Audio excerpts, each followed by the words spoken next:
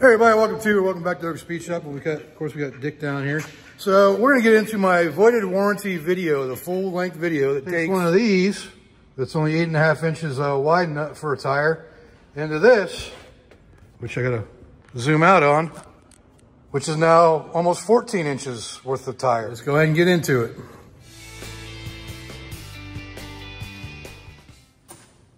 All right, so let's get into the first step of modifying these, and that's the tear down. So these are 3/4 inch nuts to remove the wheels. If you look right there, you can see it's got a square notch on it, so it goes up in this square hole right here, so it doesn't spin when you're actually taking it off. Kind of nice.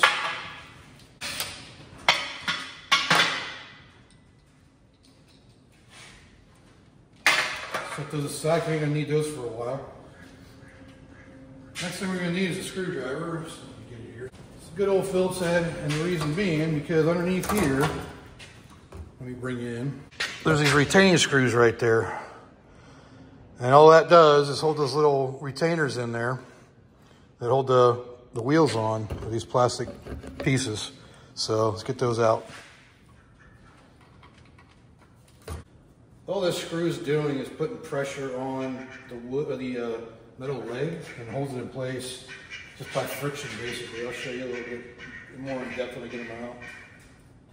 So all they are is almost a wood screw. To make it a little bit easier to get them out, I'm just going to use a pair of needle nose. Grab a hold of it, pull it out. You see how it comes up and around. And these are greasy, so they do put grease on it from the factory. I didn't put that in there. That's what retains it in there. If you look, all that does is screws into there and puts pressure between the metal foot and this plastic. So there isn't much to it. Set these aside. We have to grind those edges down too. Well, we might not have to this time. So I did a set of these for a short, and I've kind of figured out the technique from that. So it's a little bit different from what I did on that one. And you can't really see the details on that video because it's all at high speed. But I'll show you definitely more detail on these ones doing it. So now that those little retainers are out, these just come slide right off. Or so I thought. There we go. I'm gonna find the lip. I'm not really sure how these retain in there from sliding back and forth, but they do. So we're not going to use these again because they're too short now, but we are going to use a part of it, and I'll get into what I'm talking about with that. All right, so that's it for the teardown. The next part's going to be actually cutting these legs. And that's one of the things I got to do to modify from my first design to this design. Because I discovered by having it, because I just cut it short here to try to keep this as sturdy as possible in the middle, but it doesn't make a difference. It gets just as strong, and I'll show you why when I get to that point. So I want to cut a little bit further in, so I got more room up here for these these retainers here to actually hold into place. And before I cut it too short and it was interfering, the way I'm going to do it to maintain these in here, and we'll get to that when we get to that part, is the extension I make actually was interfering with it being able to rotate. So, but like I said, we'll get more into detail on that. So next thing we got to do is basically cut this in half. I'm just going to go kind of more towards the middle for this one. Now, so I'm just going to take a quick measurement just to see how far it is from this stop to this, to where this bends up. And then we're going to go basically right in the middle of that. 7.5. So half of 7.5 is what? I don't know. 3 3/4. So go 3 3/4 from there. Make a mark.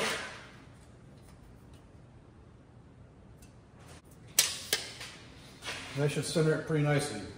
So the piece we're going to be putting on here is going to look like this as part of it. I'm also doing a piece of 1/4 inch bar to fill the gap between it, because this is 3/4 inch in here and this is 1/2 inch. So I'm going to fill that with a piece of 1/4 inch flat. And when I get to that, I'll show you that. But we're going to do 8 inches. That way we have 2 inches on each side, and we're adding 6 inches to the total length of this, which brings our total out to closer to 14 inches. So that's what I did on the first one, and we're going to do it on this one too. That way it brings this centerpiece into the middle here, where it's not going to interfere with my spinning wheels on the end like I talked about earlier. I'll explain that once we get to that part again.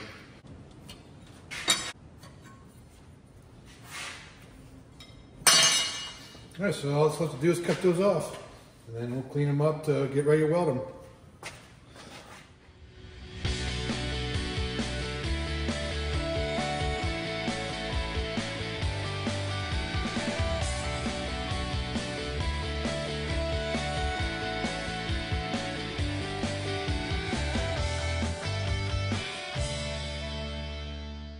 All right, so we got those all cleaned up, ready to weld, and we could weld it right back together if we wanted to, but we're gonna add 6 inches so we can fit a nice wide 335 tire on there.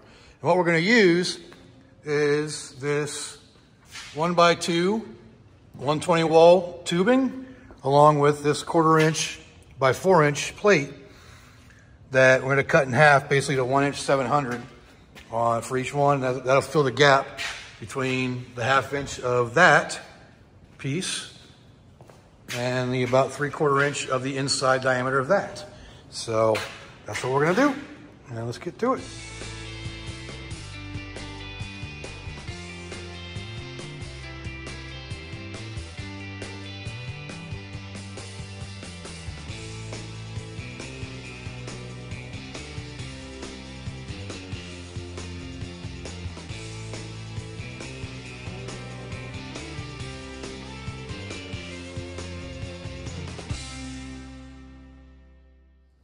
Now we got our pieces cut for the extension. So these will go on here to extend it out.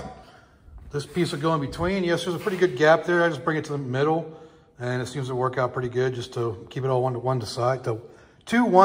I can't talk today. So it's gonna be like that. You know, obviously straight and welded together. And I gotta cut this plate in half still. I'm not gonna show that, but I'm gonna do that next and get these ready to go together. And we'll get to welding those. All right, so there's one more thing we can do. I'm going to do to these bars that we're putting in there for the extensions. And I'm going to drill a hole in the end of it right here. It's going to end up being a plug weld, but it's also to help clamp the 3 pieces together, because I need to clamp through the original piece, but through this to bring it up to one out. It'll be easier when I show you. We're going to just drill these holes real quick, and doesn't really matter where they're at as long as they're towards the end a little bit. Within the 1 inch, they'll be in the gap. So we'll drill those out real quick.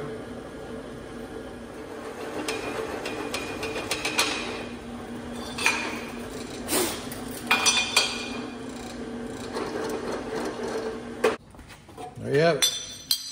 And I'll show you why I did that. All right, so the next thing we're going to do is mark 1 inch inside on this. And I don't know where to put my marker. And the reason why we're doing that, because like I said, we made an 8-inch piece and we're extending this by 6 inches. So we're going from 8 inches to 14 inches, or about 14 inches. So that gives me a 1 inch on each side to make that 6 inch gap.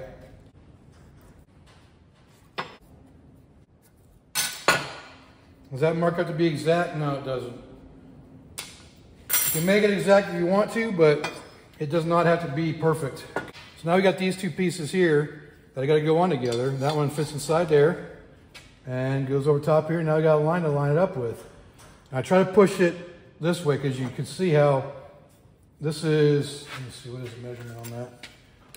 So that's 1.5 inches, and this is, you know, 1 3/4 inches on the inside. So there's a little bit of a gap, but I just take up that gap by pushing it flat to the inside of the tool. And what that hole's for, like I talked about earlier, is I gotta get these holes, these pieces lined up, line up with the hole, push to the center. Now I can go in here, because that hole is touching this piece, it's gonna bring this piece all the way up and flatten it out. So you'll see it, let me see if I can get you down closer where you can actually see it lift up and go into place. Put you right there so you can watch it lift up as I clamp it down. See how it leveled out?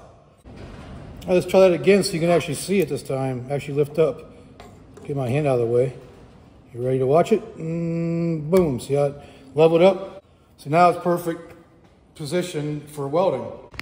So now we can go ahead and go in there and we can weld this in. Do the same thing for each side, and that part will be done.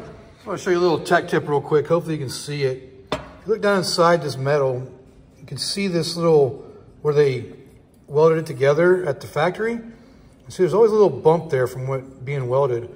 That's why I chose the other side. That's why I chose to drill this side out, because I wanted this side to be the flat side that I clamp up to the piece right here. So just real quick, you know, just be aware of that piece in the middle or the inside, so you know it's there. There's always a little lip or a little nub there from them welding it together at the factory. All right, let's get this thing welded together.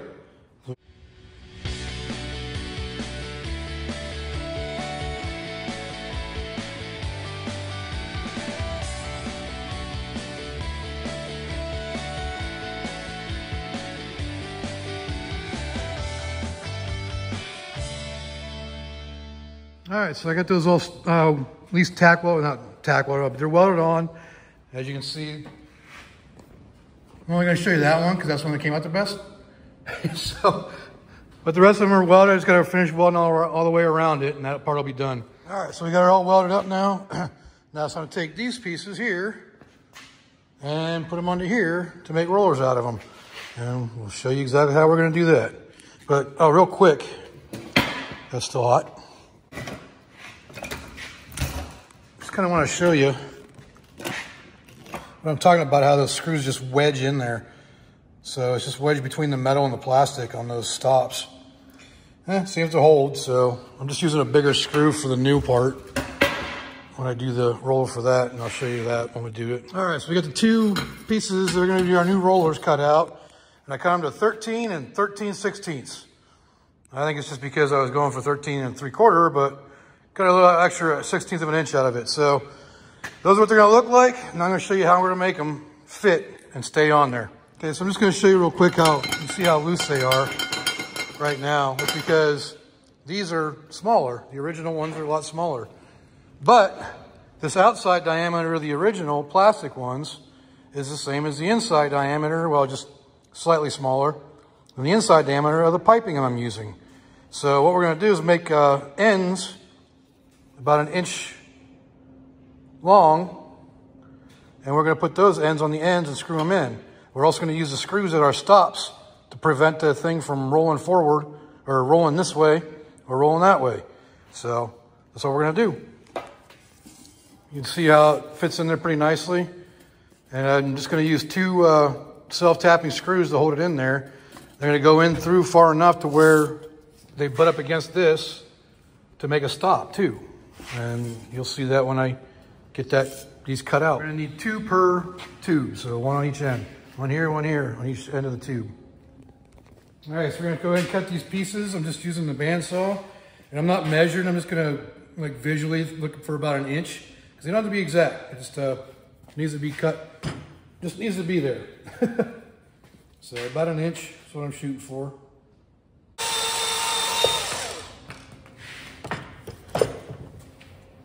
So that's about it. So I just need 3 more.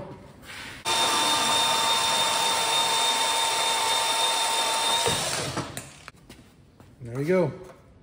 4 pieces, close enough to 1 inch. So I'm just going to use this deburring tool to clean up the inside and kind of shave around the outside to get those burrs to kind of melt the plastic off of there. Okay, so I got those all cleaned up. And they're just going to fit right in there like that. And then they go around the original pieces like they did originally. So, and I'm going to preset them outside, so that way I can just stick it on there and I have a hole to screw it into, and then I can do the second one on the other side. Just going to throw these self-tappers in about maybe midway up the collar here.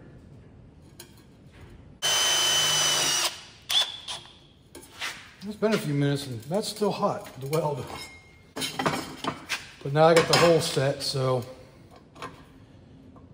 I can take this off, put this on. But now I got a hole for it, so get it up on there and just line up the hole. Okay, so I got the first one on there. You see how it goes? It stops against that. Can you see that? Move it over here so you can see. See, now that screw's in there, it's going to hit this and stop. And it can't go any further that way. So I'm just going to flip it over, put one more screw in about that same location, so about maybe 3/4 of the way in. All right, so now we got 2 stoppers on there. Next, I'm going to do the same thing on the other side. So I'm going to put this ring in here and basically do the same thing. Don't worry, I'm going to move my fingers out of the way. All right, so we got the 2 spacers in there now. All we need is one of the retainers. Now you see the little groove on the retainer, and you want the screw hole, which is on the bottom here, to go on the bottom to where it can be screwed into on that side. This goes in, and it gets wedged in there by the screw. So I'm going to use these needle nose pliers to hold it in place so it doesn't slide around and move. And put a bigger screw in so it holds better. All that does is wedge it in there, and now you got a roller that can't fall out. So I just got to do the same thing on this side. All right, so I got the other side on. Now I'm going to put the wheels back on. And this little project on this one is done.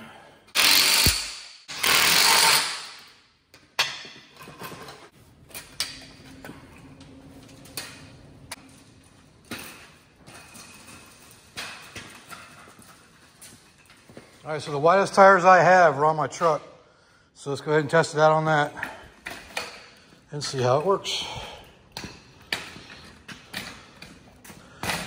Get her in there, flip the lever, and start pumping. Try to keep it straight.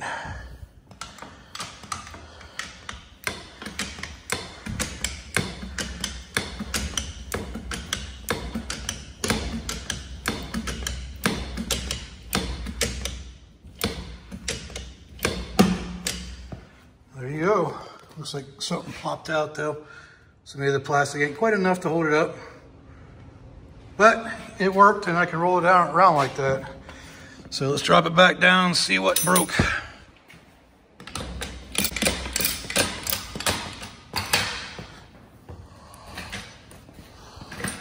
what popped off there? Looks like that just popped.